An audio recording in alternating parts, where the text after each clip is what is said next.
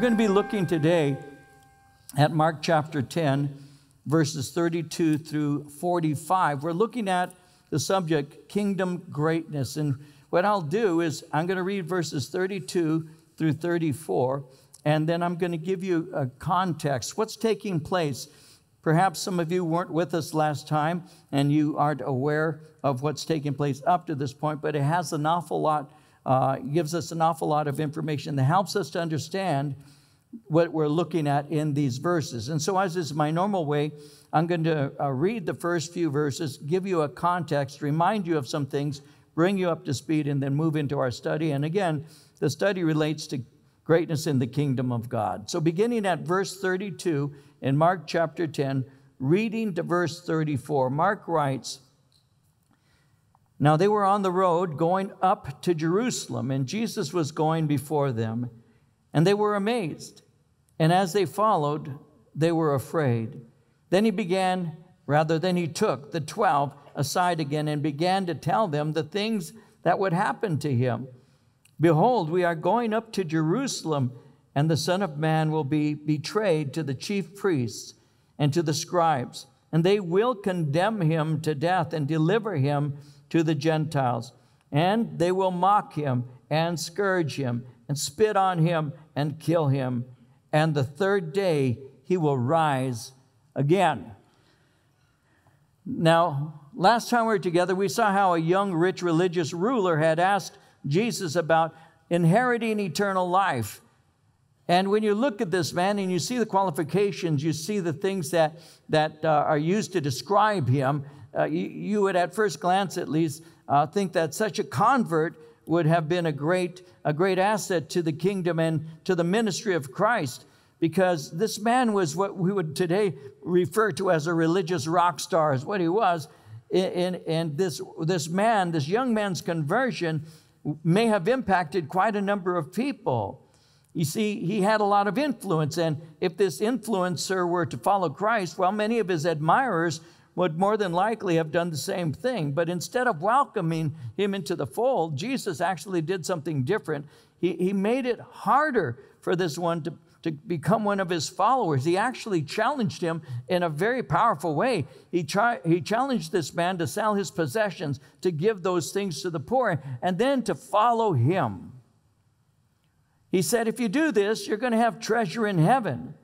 Well, when Jesus challenged him in that way, the young man went away sorrowful. Mark 6:22 gives us a reason. It says he had great possessions. He had many estates. He was somebody with great holdings. He had an awful lot of money. And in making this demand, Jesus actually did something. He revealed the man's heart. You see, in the sight of man, this young ruler was considered righteous. He was young, he was rich, he's devoted, he's outwardly good. But what was carefully hidden from man was completely known by the Lord. Psalm 90 verse 8 says it like this: "You have set our iniquities before you, our secret sins in the light of your presence." When the psalmist said, "You have set our iniquities," the word iniquity actually is a Hebrew word that means depravity or perversity. You have hidden our perversity. You have set, rather, our perversity before you, our secret. The word secret simply means that which is concealed. Our concealed sins in the light of your presence. There are things that people see in me, someone could say, that they think are wonderful, but you see my heart. You see what I really am, and that's what the psalmist was saying. So from the outer appearance, this young man, a rich young ruler, very influential, this man was looked at it would have been looked at as a great asset to the kingdom of God. But Jesus was looking into the man's heart and not what he had. Other people would look at the man for what he had, but Jesus saw him for who he was. The problem was this young man actually trusted in his riches. And Jesus saw through this. He challenged the man to release what he most trusted in, his life of comfort, and his dependence in his riches was just too much for this man to sacrifice, and in his unwillingness to do so, he revealed where his heart's affections truly were. Being unwilling to release his riches, he exposed his own heart. In Matthew 6:19 through 21, Jesus said, "Do not lay up for yourselves treasures on earth, where moth and rust destroy, where thieves break in and steal. Lay up for yourselves treasures in heaven, where neither moth nor rust destroys, where thieves do not break in and steal. For where your treasure is, there your heart will be also. His treasure kept him from heaven. The young man, very rich. The thought of giving up his riches, just too much. So when challenged, he walked away. And the scripture says he walked away grieved. That word grieved speaks about being sorrowful. It actually says with a frown. That's what the word means, to walk away with a frown. But the word grieved could also speak about him having been offended. It stumbled him. It caused him to frown, but he left Jesus and took his riches. You see, he wanted to serve two masters, but that cannot be done because we only can have one master passion. There's only one master that rules our lives. So as he's walking away, Jesus' disciples are affected. So at that time, once again, the Apostle Peter spoke out on behalf of the other apostles, and he had pointed out that they had left all and followed after Jesus. Now, he's speaking of them all when he says in verse 28, we have left all. We have left all and followed you. Obviously, at that point in time, he wasn't aware of the treachery of Judas. He was speaking on behalf of even the one who was very treacherous and had not left all, really. So he's saying, well, this rich young man didn't follow you because he's very rich. He's trusted in his riches. Though he wouldn't commit his entire life to you, Peter was saying, we did. Now, that's something the Apostle Paul would speak about in Philippians chapter 3, verse 8, when Paul said, I also count all things lost for the excellence of the knowledge of Christ Jesus my Lord, for whom I have suffered the loss of all things, and count them as rubbish, that I may gain Christ. I count all of those things as refuse. I count all of those things as just trash. They're things that just weighed me down. I've suffered the loss of all things, but the excellent thing is I've gained Christ. So in all of this, Peter is asking in Matthew 19:27, finishes his statement because he's saying, what shall we have? Well, Jesus spoke and said, what will you have? Well, he said, you're going to lose friends, you're going to lose family, but you gain forever families and you gain eternal life. But you're also going to endure something that you're not really aware of. You're going to endure persecutions and even the hatred of the world. He said in verse 30, who shall not receive 100-fold now in this time, houses and brothers, sisters and mothers, children and lands with persecutions, and in the age to come, eternal life. What are you going to gain? Well, you're going to gain much, but it includes persecutions. You're going to gain these things. Now, when Jesus spoke of persecutions, I thought I would share a couple of things about that with you. I didn't touch on it last time, so let me share a few things with you. In the book of Acts, in chapter 7, for example, we see persecution. Acts chapter 7 records the death of the first Christian martyr, a man named Stephen, and he died by being stoned to death. Again, in the book of Acts, in chapter 12, verse 2, it tells us there that James, the brother of John, was killed with the sword. So we see in Scripture leaders of the church suffering persecution and dying.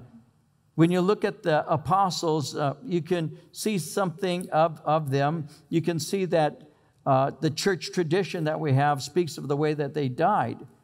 And according to church tradition, it's not scriptural, of course, but it's through the written records, and many have recorded this. Church tradition says, for example, that Peter, the apostle, was crucified upside down on an X-shaped cross.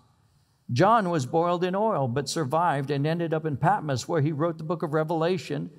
He later was freed, becoming bishop of Edessa in Turkey, and died peacefully. Andrew was crucified on an X-shaped cross in Patras, Greece. It's recorded that after being whipped severely by 7 soldiers, they tied his body to the cross with cords to prolong his agony. His followers reported that when he was led toward the cross, Andrew saluted it with these words, I have long desired and expected this happy hour. The cross has been consecrated by the body of Christ hanging on it. And he continued to preach to his tormentors for 2 days until he died. Traditionally, Philip was impaled by iron hooks in his ankles, hanged upside down. Bartholomew, also known as Nathanael, may have been beaten and crucified in India. Matthew was martyred with the sword in Ethiopia. Thomas was killed by the spears of 4 soldiers while preaching in India. James, the son of Alphaeus, was clubbed to death in Damascus. Thaddeus, also called Judas, not Iscariot, was martyred in Persia. Simon the Zealot has various traditions related to his death, but each states that he was martyred.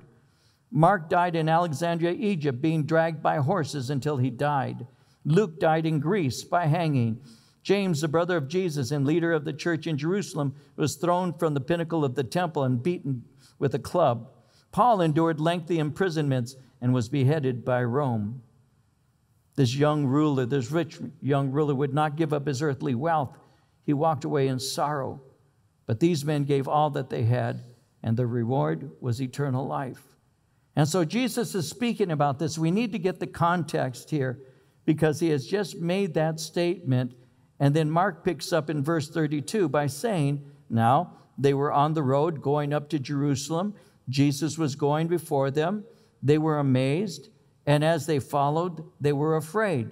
Then he took the 12 aside again and began to tell them the things that would happen to him. And so these men had accompanied Jesus to Jerusalem on more than one occasion. He had performed much of his ministry in the south and in the city, but this was not a typical journey to Jerusalem. Jesus is on his way to Jerusalem to complete the mission that he had been sent on. Matthew 20:28 says it like this: the Son of Man didn't come to be served, but to serve and to give his life a ransom for many. Because this is about to be so traumatic, once again, he prepares his men. So he's on his way to Jerusalem. Notice verse 32 says they were on the road going up to Jerusalem. When you read your scriptures, you're going to note that it always says up to Jerusalem. And the reason is because Jerusalem is higher in elevation. So you always go up to Jerusalem. The shepherd is now leading his sheep. He's going before them. There's a crowd. So he's going to take his 12 aside. He's going to speak to them.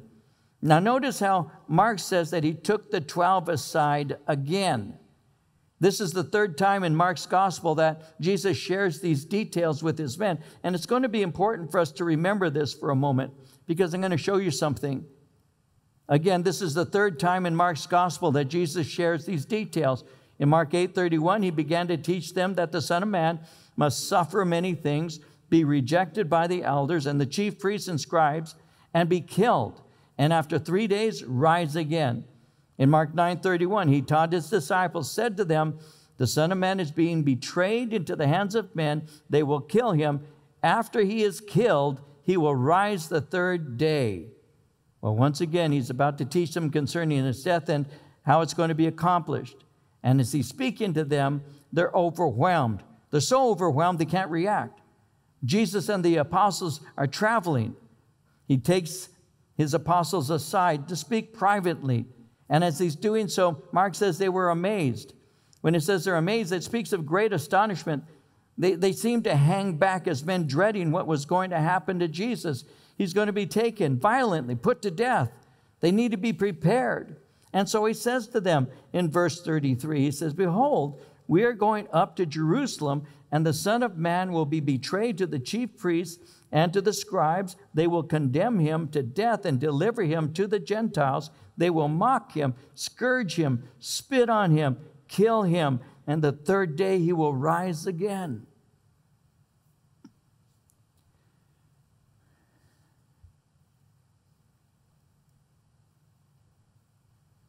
They know that Jesus is a marked man. They know that it's dangerous for him to go into the city. There's already a conspiracy that has occurred, and it's been developing for some time that they might put Jesus to death. You see, Jesus had healed a crippled man at a pool there in Jerusalem, a pool called Bethesda. And the work had caused a great stir because Jesus had healed this man on Shabbat, on the Sabbath, and had said that God was his Father. So they saw him as a blasphemer as well as a Sabbath breaker. And they began to formulate ways to put Jesus to death. And the disciples are aware of this, and they're concerned. But Jesus now once again instructs them concerning what is going to happen. He says, I'm going to be delivered in Jerusalem. I'm going to be betrayed to the chief priests and scribes. He says they're going to condemn him to death. They're going to deliver him to the Gentiles to mock, to scourge, to spit upon, and to crucify. And then he says, on the third day, I will rise again. Now, Luke gives us some insight in Luke 18:34. It says the disciples didn't understand any of this. Its meaning was hidden from them. They did not know what he was talking about. Their unwillingness to believe this clouded their understanding. They didn't grasp it. It would take the Holy Spirit to bring this to the remembrance later on, but at that moment, they're just not understanding.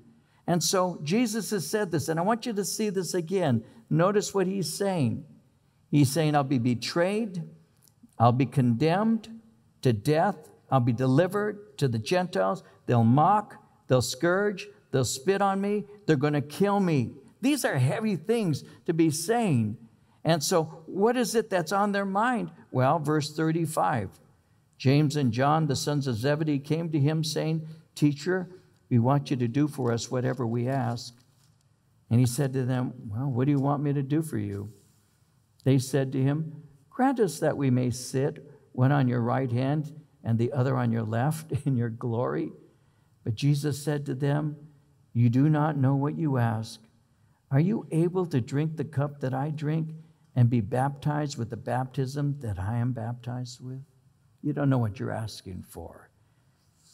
They don't understand what's going on. He's just said, and I want to develop this, he's going to be betrayed, he's going to be tried, he's going to be condemned to death, he's going to be tortured, he's going to be killed. Then he'll be raised from the dead. How did this lesson affect them? They've heard it before. How did it affect them? Well, they didn't understand what he was saying. They were unmoved. Notice what they say. Teacher, verse 35, we want you to do for us whatever we ask. We want to ask you for a special favor. We want to be seated near you in your glory. Now, this would be something that reveals both love for Christ and selfish ambition. I want to be close with you forever, but I also want the preeminence that such a thing would bring to me. Now, Matthew gives us a detail that we don't find in Mark. The request is actually being made by the mother of James and John. In Matthew 20, verse 20, it says, the mother of Zebedee's sons came to Jesus with her sons and kneeling down, asked a favor of him. Happy Mother's Day, Salome. We have to ask ourselves the question, who is this woman? Who is this woman coming? I want to develop this a little further now. Who is this woman that has come and is asking, who's kneeling before Christ and asking for something for her sons, that the sons chime in, but she's the one making the request. To understand this, we need to know who she is. When you look at Matthew 27:56, Mark 15, verse 40, and the Gospel of John, chapter 19, verse 25, these passages help us to understand who she is. She's Salome. She's the sister of Jesus' mother, Mary, which makes her Jesus' aunt.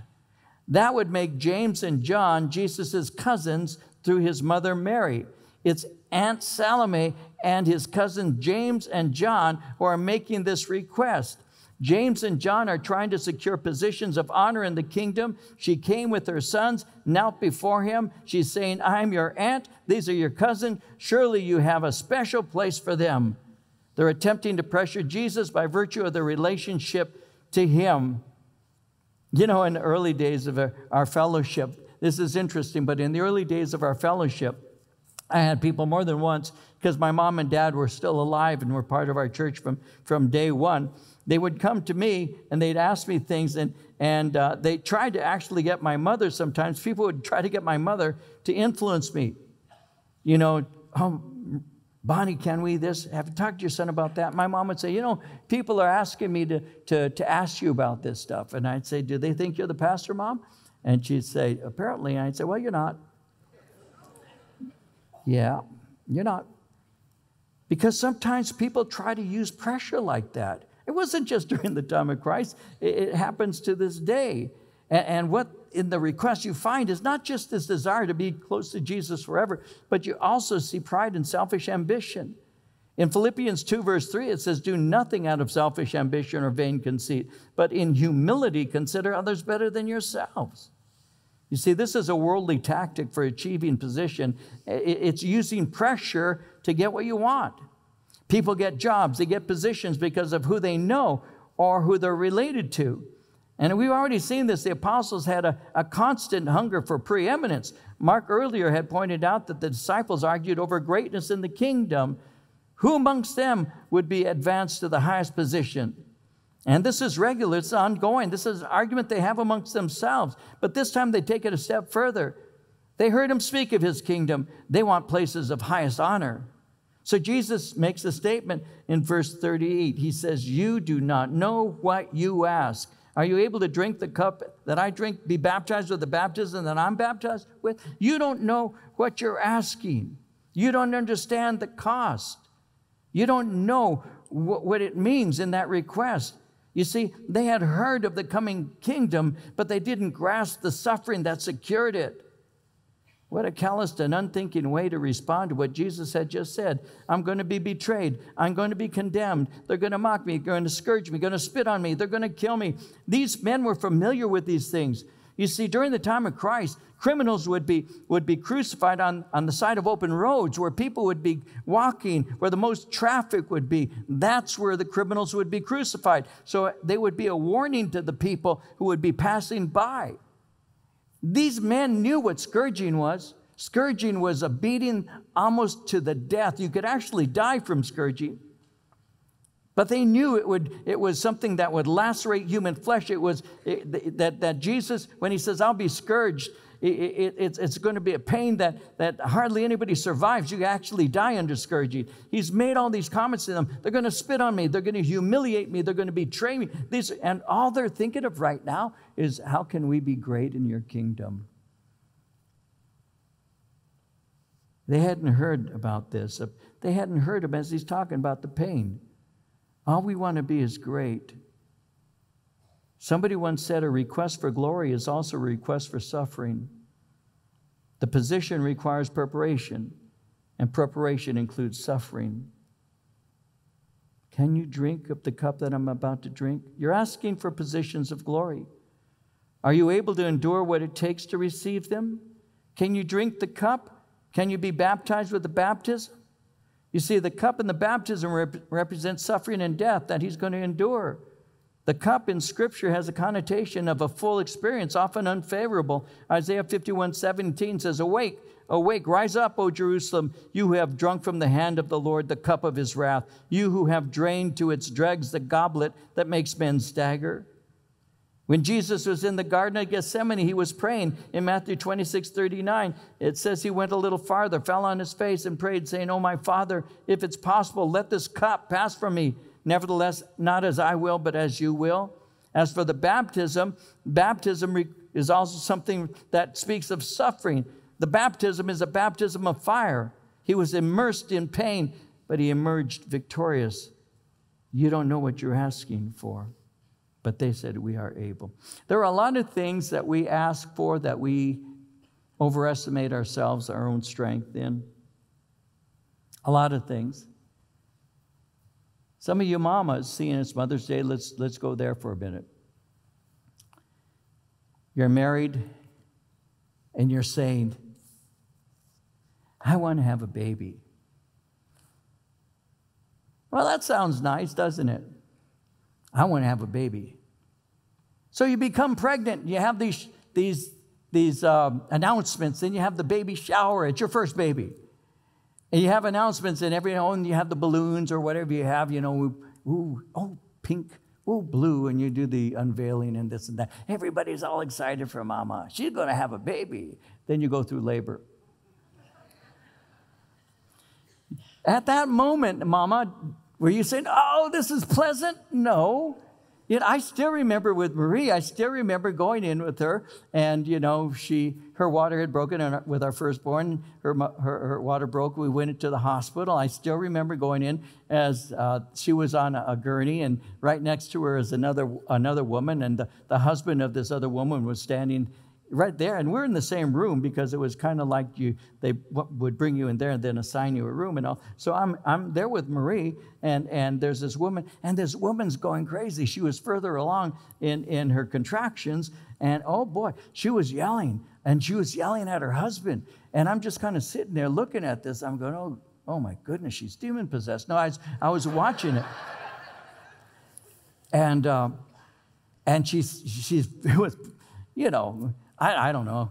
All I know is I prayed, thank God I'm not a woman. But as this was taking place, because if men gave birth, we probably wouldn't have that many children, frankly. If we had one at all, we'd say, you know, that's enough.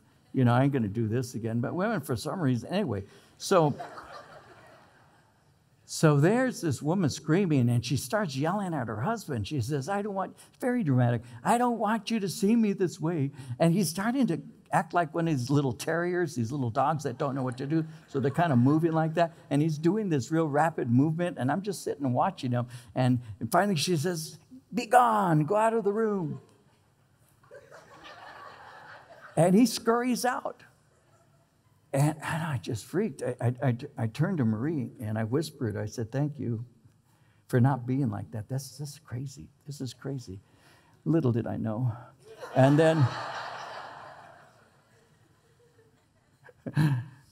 when she was going through labor and I was watching that monitor, that meter that goes up with each contraction and watching the prolonged and all of that, they had taught us to do the hee-hee, ha-ha, hoo-hoo, that kind of thing in Lamaze, right? And I was sitting there, and I remember her face was, you know, I was lined up with her face, and I was just kind of talking to her, and I'm watching this thing, you know, and she's pegging, and I said, okay, honey, now it's time for the he. And she turns, and this beautiful saint of God, this precious, grits her teeth and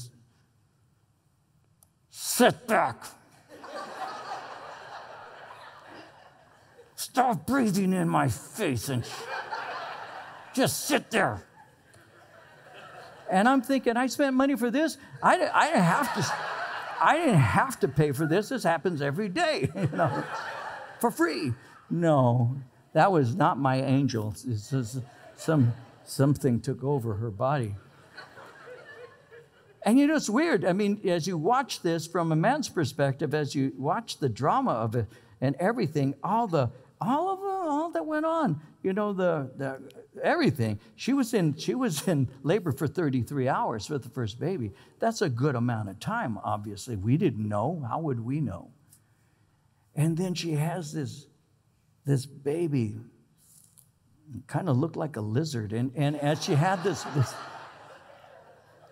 and like a bullet, you know. But anyway, you're looking at that thing. And she wanted another one. I figured that out. Ladies, I salute you. I can't figure that out. We had in 6.5 years, 5 pregnancies. 5 pregnancies in 6.5 years. We lost one of our babies in miscarriage. But Marie wanted babies and was willing to have 4 of them. Isn't that amazing to me? But when these women, I just want to have a baby. You know not what you're asking. You know not what you're asking. I just want a baby. No, okay, why? Okay, you went through the suffering of birthing them. Get ready, because now you got to raise it.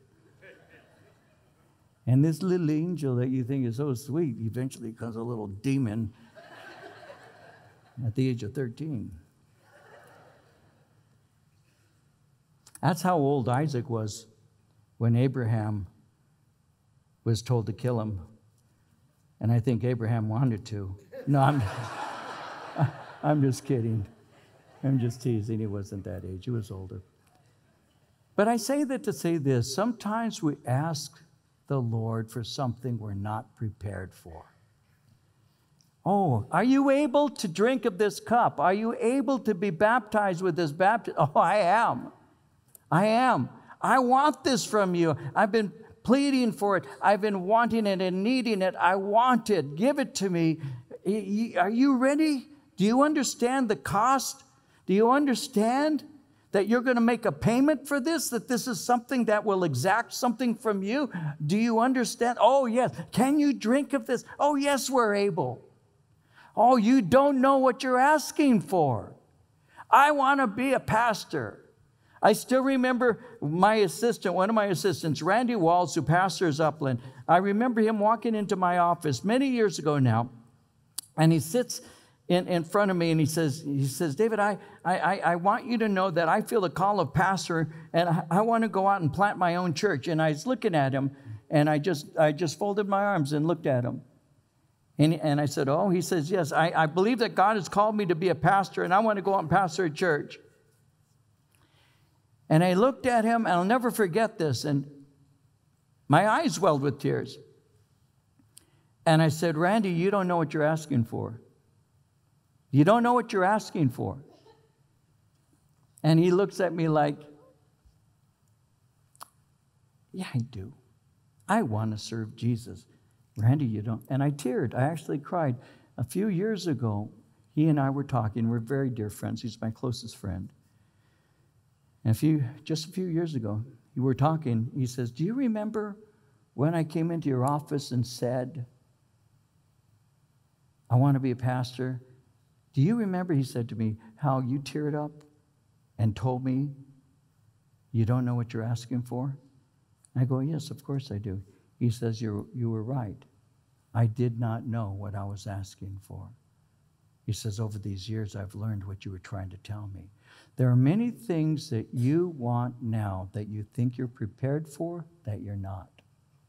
You're ready for it. You think, oh, I can have it. I can handle it. No, you're not. You haven't understood the cost the way that these men hadn't understood the cost. We want to be on your left hand. We want to be on your right hand. Are you able to drink of my cup, the cup of suffering and the wrath that will come upon me? Are you able to do that? Are you able to be baptized, fully immersed in the suffering and anguish of what it means to yield yourself to God, to serve Him with all of your heart? Are you aware of that? Yes, I am. We're able. Oh, you're going to. Notice how he responds to them, by the way. He says this. He goes, you will indeed drink the cup that I drink, and with the baptism I am baptized with, you will be baptized. But to sit on my right hand and on my left is not mine to give, but it is for those for whom it is prepared. We're able. They obviously didn't understand, but Jesus says you're going to go through trials. You're going to go through great pain. You're going to discover the cost of following me. You see, later in their lives, both James and John would discover the price. James, as I already mentioned, was the first apostle to be martyred. Acts 12, 1 and 2. It was about this time that King Herod arrested some who belonged to the church, intending to persecute them. He had James, the brother of John, put to death with a sword. In the case of John, he was exiled to the island of Patmos. Revelation chapter 1, verse 9 says it like this. I, John, your brother and companion in the suffering and kingdom and patient endurance that are ours in Jesus, was on the island of Patmos because of the word of God and the testimony of Jesus. I am your brother in suffering and patient endurance. They learned these things. But Jesus says in verse 40, to sit on my right hand and on my left is not mine to give. It's been prepared by the Father. Personal favoritism plays no part in the reception of these honors. The Father is the one who decides the place of honor. In Psalm 75, 6, promotion comes neither from the east, nor from the west, nor from the south, but God is the judge. He puts down one and sets up another. It's been said when God prepares an office for a man, He prepares the man for the office. Well, in verse 41, when the 10 heard it, they began to be greatly displeased with James and John. But Jesus called them to Himself and said to them, you know that those who are considered rulers over the Gentiles lord it over them. Their great ones exercise authority over them. Yet it shall not be so among you, but whoever desires to become great among you shall be your servant. Whoever of you desires to be first shall be slave of all. For even the Son of Man did not come to be served, but to serve and to give His life a ransom for many. Now these 10 in verse 41 heard it, and they were indignant. They were greatly displeased. They felt that the brothers had taken an unfair advantage of them. They're filled with selfish ambition themselves. They're competitive, and so they respond with anger. But Jesus calls them and speaks to them. And he begins to address this selfish ambition. He's making it clear, I'm not building my kingdom on selfish ambition, but on servant leaders. Selfish ambition does not produce unity. Selfish ambition creates division. Proverbs 13:10, only by pride comes contention, but with the well-advised is wisdom. Instead of pursuing a position, it's better to seek to enjoy serving. Instead of pushing ourselves ahead, we are to give place to others. In Romans 12, verse 10, it says, in honor, prefer one another. But Jesus speaks to them in verse 42. Notice how he speaks of those who are great amongst the Gentiles. He calls them the rulers of the Gentiles. When he speaks of these, he's speaking of the pharaohs, he's speaking of the kings, he's speaking of Caesars. But he's also speaking of presidents, he's speaking of governors, he's speaking of those who are in authority. And what do? Jesus says, how is it that they rule? Notice he says they lord it over them. That literally speaks of ruling down on people. They hold people down. They crush them. They oppress them. They do everything in their power to rise to the top, and they squash anyone who opposes them. Notice in verse 42, he speaks of the great ones. The word great there speaks of the noble or the distinguished ones. What do? He says they exercise authority. They completely dominate. They play the tyrant. They pass laws they themselves will not obey. They pass mandates that they themselves ignore. I don't think I have to go any further than to say we see that every day. Human government is that way. That's the way it is. We will press down anybody that opposes me taking this office or doing this thing. I want this power. And once you give power to someone, do they give it back? Do they say, okay, time's up, now you can be free again? No, anything you give away is theirs forever. Keep that in mind, because a lot of people gave away a lot of their freedom. And once those in authority have this power, do they give it back to you? Do they say, time's up, now you can be free again? No, they don't. What they do is they keep it and they oppress you even further. That's where the heart of the battles have been going on in our own society recently. That's what that is, because there are many of us who see this as a way to take power that will not be given back to the people. That's what we see. That's what's going on right now. And yet a lot of people fail to see or understand that, but it's absolutely true. But Jesus told us about that. He says they exercise authority. They will push you down and hold you down because for them, power means everything, but that's not to be the way you are in the church. The church has not been raised up in order for us to model ourselves after the great ones of the world. Who is the greatest in the kingdom? Jesus himself. What was he? The servant of all. He came to yield himself, and he laid his life down for us. And yet Jesus is speaking concerning this, and he's speaking about it very clearly. In verse 43, it shall not be so among you. Whoever desires to become great among you shall be your servant. Whoever of you desires to be first shall be slave. So he speaks in a way that they would understand. Will be your servant. The word servant there is the Greek word diakonos. It's where you get the word deacon from. It's a waiter, a table waiter. It's somebody who serves food and drink. Whoever desires to be that is going to be your servant. Whoever desires to be first is going to be a slave. He's going to be a doulos, one who has voluntarily given himself up to somebody else's will. Those whose service is used by Jesus in advancing his cause among men, you're not going to be looked at as a great one. You're going to be being looked at as a servant and a slave, because the true mark of a servant of the Lord is a willingness to sacrifice for others. It's the opposite of the values that we find in the world. Any man who goes into ministry expecting to be served by other people should not be in the ministry. Any man who comes and wields an authority over people and he uses it to dominate should not be in the ministry. Any man who needs people to show him attention and constant praise should not be in the ministry, because what he is a servant of all. There should be respect for him because of the work that he does. But that man should not walk into a room expecting everybody to stand in attention when he walks in, or to sing his praises out in the courtyard, because that man is a servant, and you don't do that at a restaurant, and you shouldn't do that at a church. You shouldn't do that at a church. You shouldn't.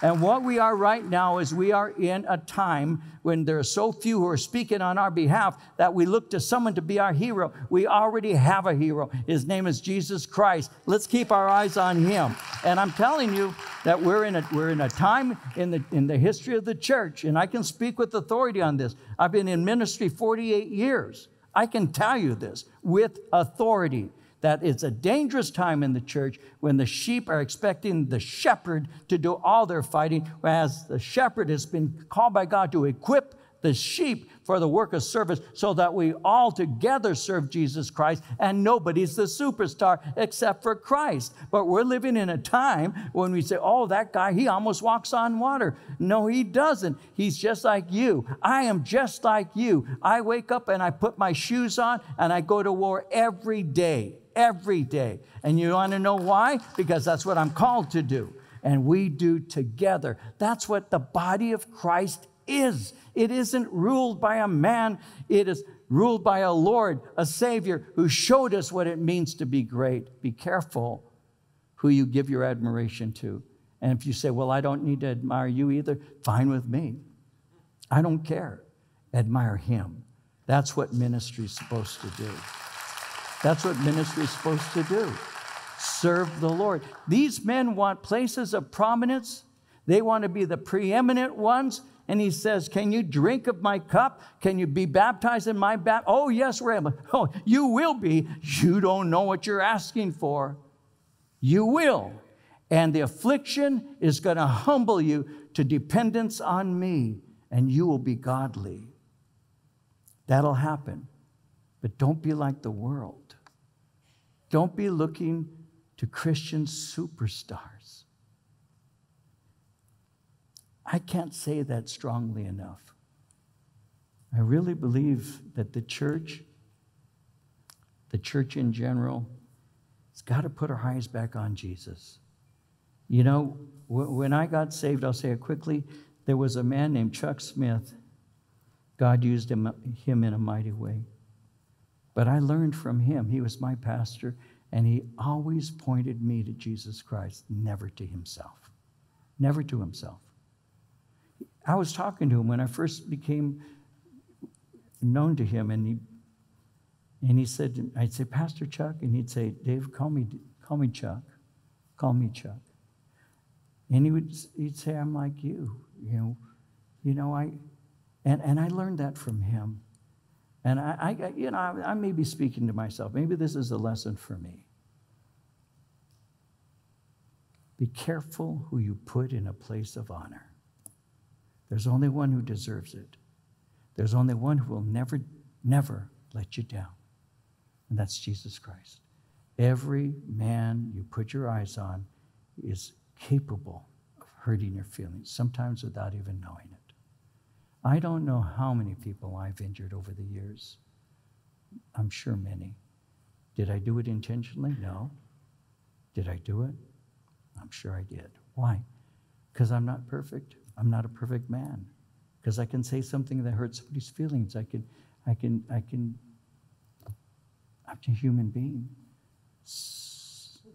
So I've never wanted anybody to look at me as anything other than a brother who's been placed in a position of equipping. I try to be the best man I can. I try to follow the things I teach you.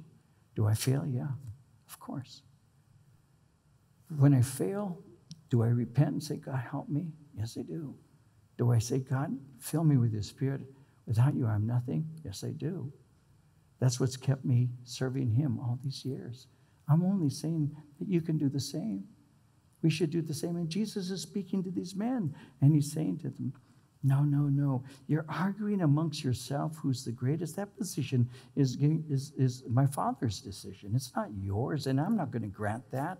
You just need to know that I came not to be served, but to serve and to give my life as a ransom. Notice he says that. He says in verse 45, and we'll close, even the Son of Man didn't come to be served, but to serve, and to give his life a ransom for many. I have come to give my life, voluntarily yield myself as a ransom, paying what is called a redemption price. When you speak of the redemption price is the price paid for a slave who is then set free by the one who bought him. And so this emphasizes substitution. You see, unbelievers are slaves to sin, but Jesus redeems them.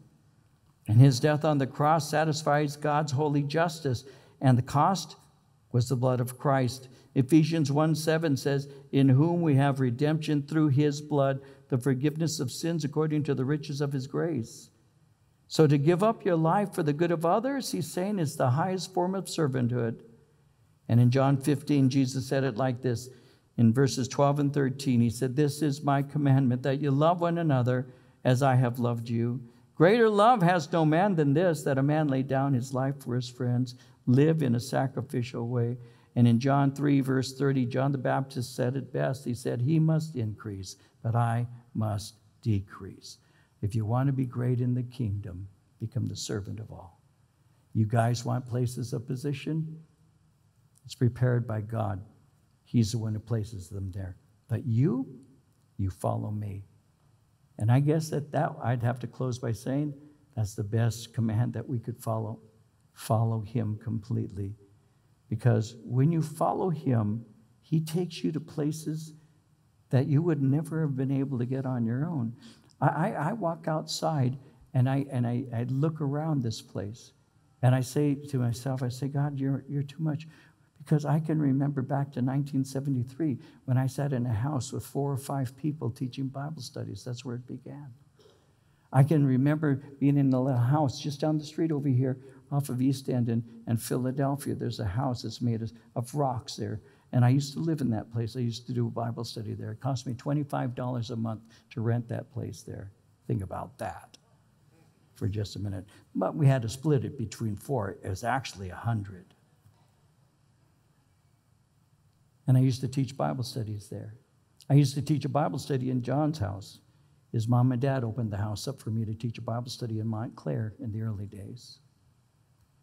And then I walk on this campus, and I look at everything the Lord has done. And I remember when we first moved here back in 92, and there was a barn here, and there was a stable there, and there was blacktop here, and a field there, and grass, and now I look around and I say, God, John sometimes will walk with me out there. And he'll say, you must blow your mind when you walk around here, don't you? I say, I really do. I really do. Because I remember all the work crews that came, all the things that were done, all the building that occurred. Yeah, this was no vision of mine. It was a gift from God. And I've had some great people who served the Lord with a humble heart. Jose Vera, who did so much of the tile. When I go to the chapel and I look at the mosaics there, the beautiful mosaics, that's something he did. When I walk up the steps, when I go up into the patio area over here going towards the banquet hall, if you've noticed there, if you look there, you'll see tile there on the steps as you go up. That tile is a special tile. He got it specifically from Querétaro, Mexico, where my family comes from. And he says, I got this for you so you could have something from your family to remember where you're from. Those things humble me. Those things speak to my heart because that's what matters. Those things. So forgive me. It's not being called great. It's serving a great God. And that's what we need to understand today. We have to take our eyes off of men and we have to put them back on Jesus Christ. Because a man didn't die on a cross for you. Jesus, the Son of God, did. And he bought you. He paid for you. He yielded himself to you. These men couldn't understand that. He said, I'm going to be scourged. I'm going to be beaten to an inch of my life. I'm going to be hanging on a tree in front of people. I'm going to do that for you. And you're asking for places of special position. No, I didn't come to be served, but to serve, to give my life as a ransom for you. And if the gospel will ever be successful in reaching this society, it's when God's people stop being so mad at everybody and learn to love the sinner and to remember that we were once just as lost as they are. I don't want you ever to walk out of this church angry at a president. I want you to walk out of this church in love with the Savior. That's what matters. today. We need to understand that. We need to understand that. And Father, I ask that you would work in our